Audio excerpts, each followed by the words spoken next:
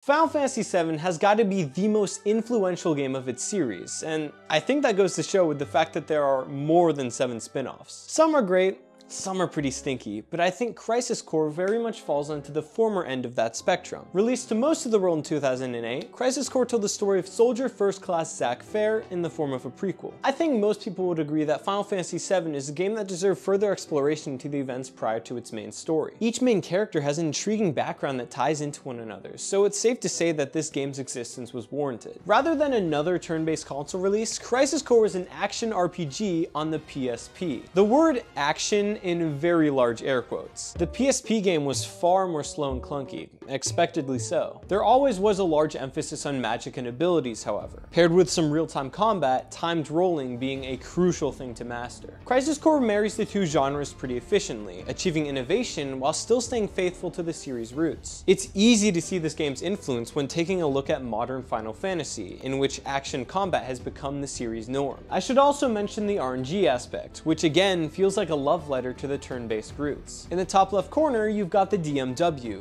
which of course stands for Department of Motor Vehicles. I remember being a bit intimidated upon my first impression of this UI, but the nice thing about the DMW is you don't have to do anything. It just kind of perpetually rolls as you play and grants you random buffs. That might sound a little problematic, but man, I'd be lying if I said I didn't absolutely love getting like 3 limit breaks in a row. So while dated, Crisis Core battles are still a joy, and the reunion quality of life improvements are very welcome additions. And to be honest, there isn't a lot of gameplay outside combat. The actual areas are pretty much just hallways with enemies. The game really only lets you walk like 2 steps before being interrupted by a battle or cutscene, which I wouldn't really have a problem with if the story was actually good. Okay, that's a bit harsh, but considering that the narrative is the main appeal of this game, I think calling it underwhelming is fair.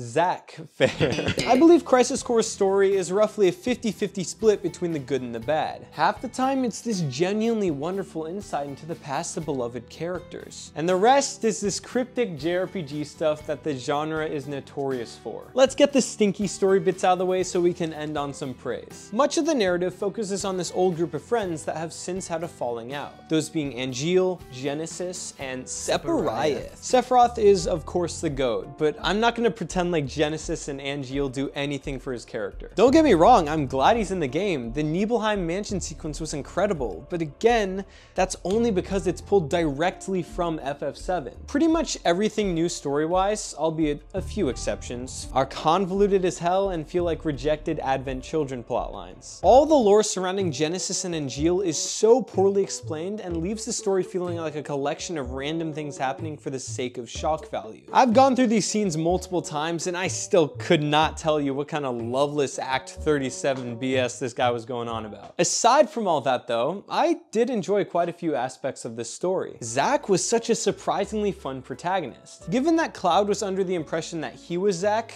I always thought Zack would be an edgelord as well. But nah, my guy is so goofy and it's awesome. Also, he's like always doing squats literally every spare second he gets, so respect. Similar to Yuffie in Intermission, Zack's humor was such a nice change of pace. And seeing him interact with everyone's favorite party members made me appreciate that tenfold. The highlight is, of course, him and Aerith, who have the most adorable little romance, which made the ending that much more effective. Then we see him act as the older brother to the insecure Cloud, and oh, it makes my heart melt, dude. I love the scene in the end where Cloud is too nervous to talk to Tifa, so Zack gives him some relationship advice, and it's just so wholesome, man. Come on.